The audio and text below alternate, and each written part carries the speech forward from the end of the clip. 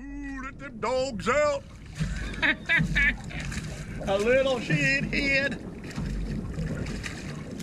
Woo!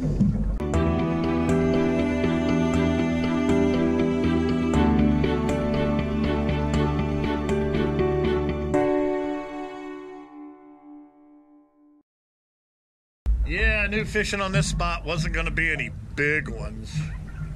This is the average size on this spot. Yeah, they're not huge. Who let them dogs out? This, I don't know, this one might be bigger. Oh, he's a little bit of a kicker. Ah, a little bit bigger. Woo, pull a little drag, pull a little drag. Come on now. Come on, Mr. Sheepshead. Yes, sir. He might be net worthy.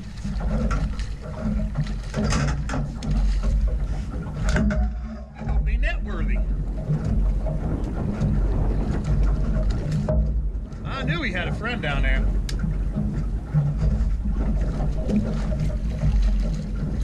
Yes, sir. Alright, he's a little better. He really wanted it too. The Fluto hook is right in the roof of his mouth. Whoa, whoa. Danger, danger, Will Robinson. Guess where he goes?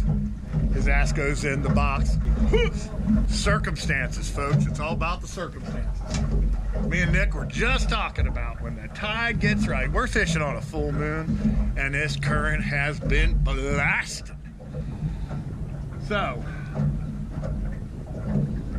the tide is right. Perfect. Right now, right here. Not on the other side of the boat, but right here.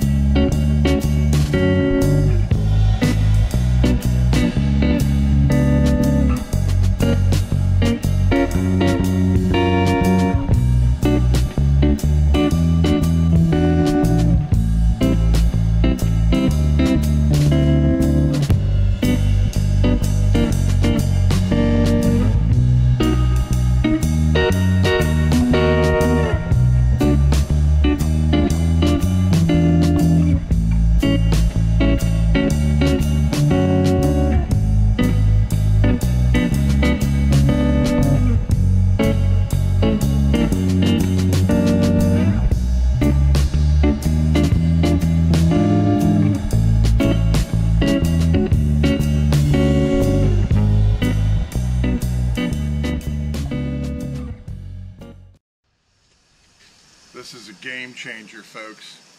A game changer.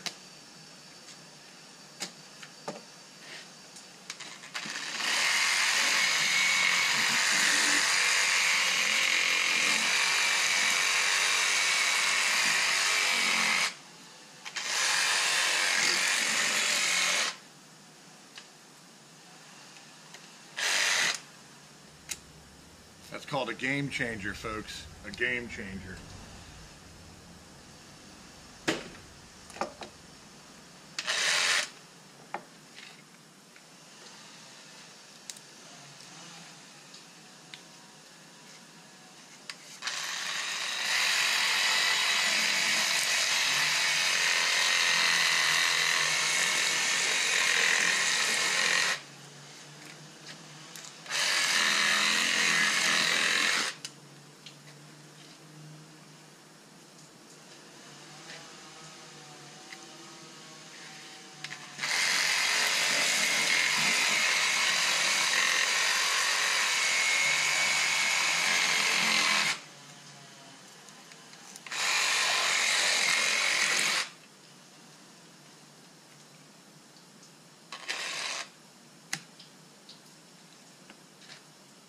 I used to hate cleaning Sheepshead, but not anymore.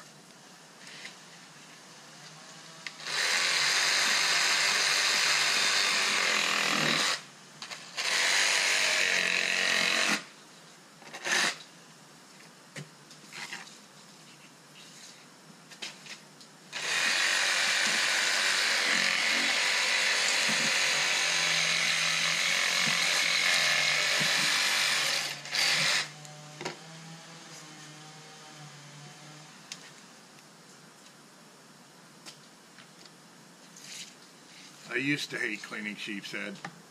I used to hate sheepshead, period.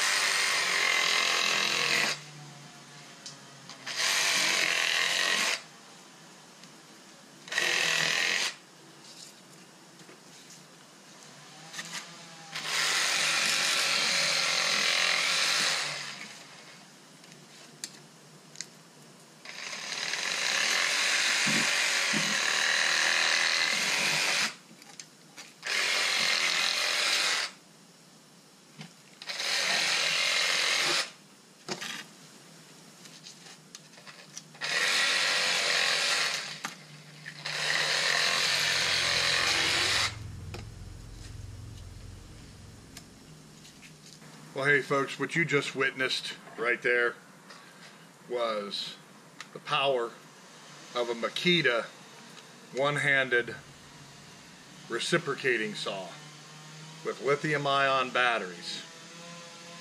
And it's just a small reciprocating saw.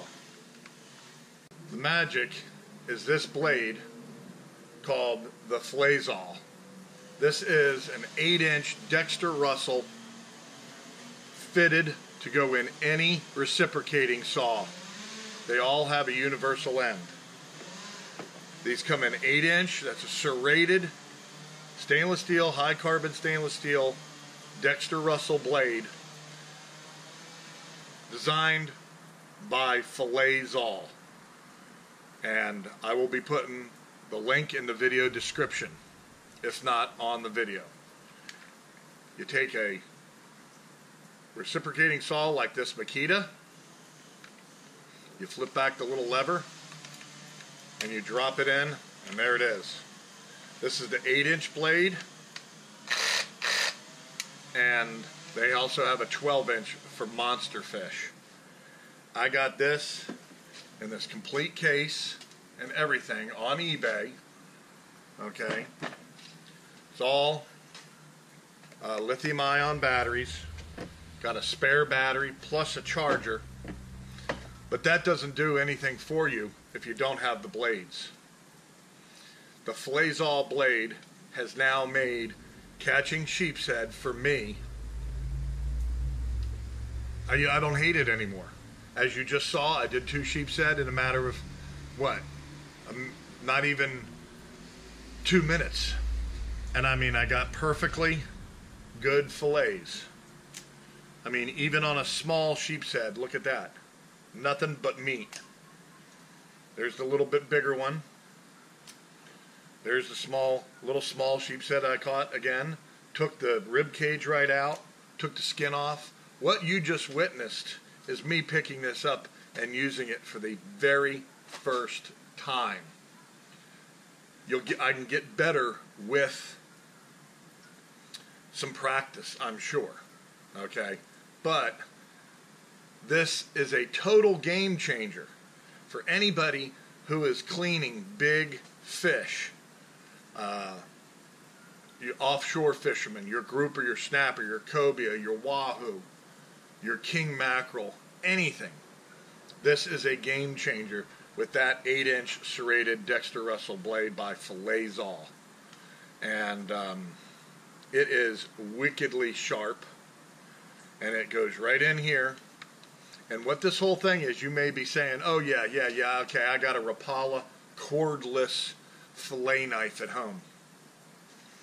Well, let's see your cordless fillet knife last for a couple hours and do big scaly fish, nasty fish, like sheepshead, big black drum, even redfish, groupers, snappers, everything. All the fish that have the super tough exterior and they've got big bones. Let's see that thing hold up compared to that. 3,000 rotations back and forth per minute, I believe it is.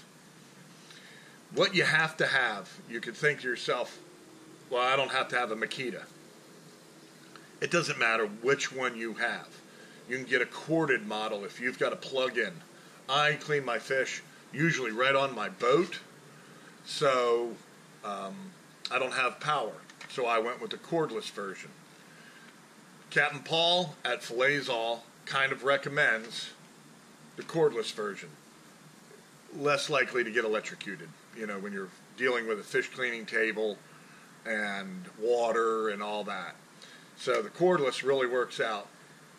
Captain Paul, who is the man from fILLET, he's had the same Makita cordless one-handed reciprocating saw for years, and I believe he even is possibly still using the same blade.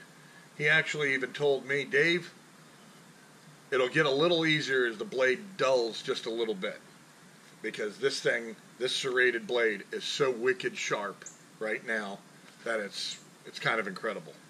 So you've got plenty of safeties on here, but this is no kid's toy.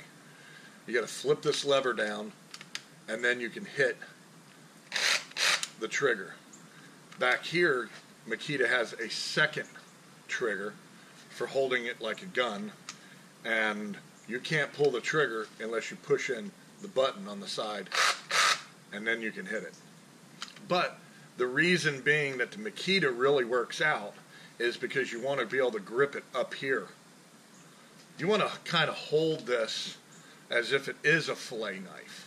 You can't clean a fish with one of these that is this kind of a trigger model, and that's all they give you. So Makita makes this one. You can find them online at all different prices. And of course, you go to fILLET. Hunters. There you go. How about butchering a deer, butchering a hog? There's hunters that this would be coming very handy. You can go to the fILLET website.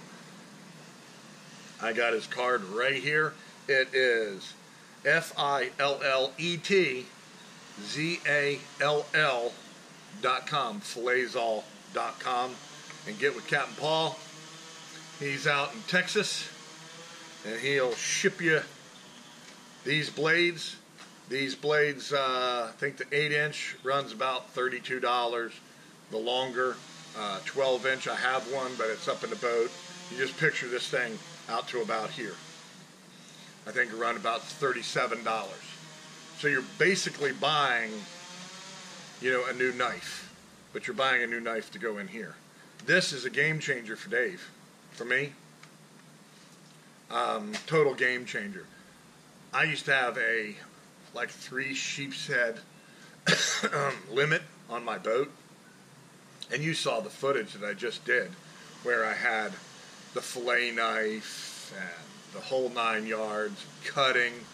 I just cleaned 2 of them a lot faster than I cleaned 2 of them in that footage. So I'm actually going to end up volunteering for the Jacksonville Offshore Sport Fishing Club's El Cheapo Sheepshead tournament, where we end up cleaning, I don't know, 1,000 pounds of sheepshead that were caught that day. The world's largest sheepshead tournament, I believe, is held right here in Northeast Florida in Jacksonville, Florida, at the Mayport Public Boat Ramp, and they got guys that are cleaning fish. Well, I'm gonna volunteer my services with my fILLET and my Makita. Even has a nice little LED light. You might be saying to yourself, well, how do you maintain this? Just keep it clean. Wipe it off. Spray it down with some WD-40. Maybe just keep your blade clean. Keep your blade dry. Just like you would with any other fillet blade that you're cherishing. Okay? Put it in my case.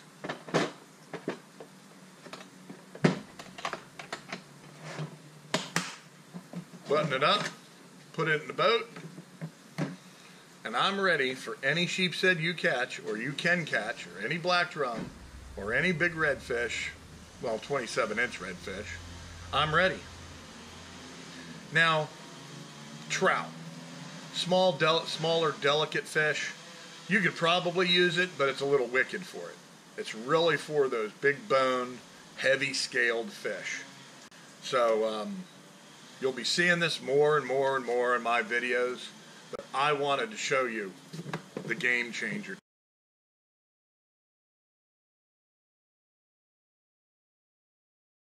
Alrighty folks, gotta love this sound. First cast out behind the boat with my new, actually a trout idea, but I think it's a redfish. I'll show you how I'm rigging this if I get him to the boat. First cast. Let me get the net.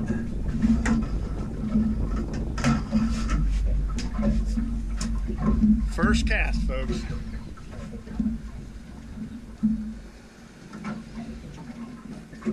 There's this new little deadly method that I am trying out. I don't want them to break me off in the rocks because there's rocks right below the boat.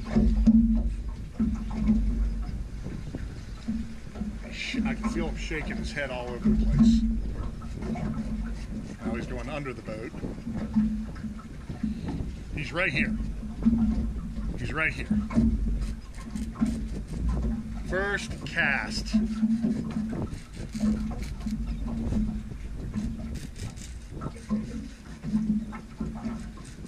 This was meant for big trout. Only a 20-pound leader.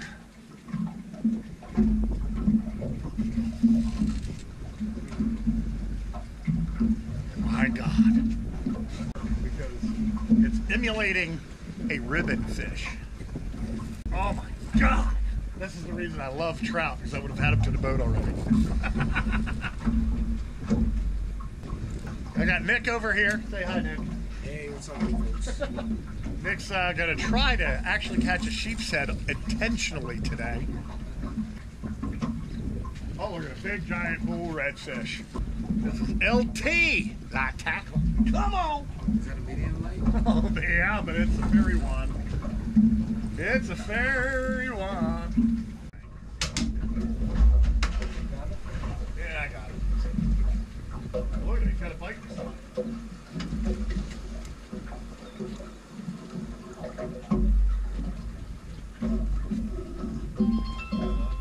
All right, folks. Big bull red. Now let me show you what I just caught him on. All right. Look at the bite on the side right here. Look at that bite. He's probably about 14-pounder. First cast on this. First cast on my ribbon fish. Yum Swerm, it's called. Looks like a ribbon fish. And it's all about how you rig it. Look how long a leader I got. And that's a little 1 ounce hanging on a little dewlock snap. But let me show you in the water what this looks like. Drop it in. Look at that. Look at that. Looks like a little bait fish. I don't know if you can see it, but that's what I caught him on.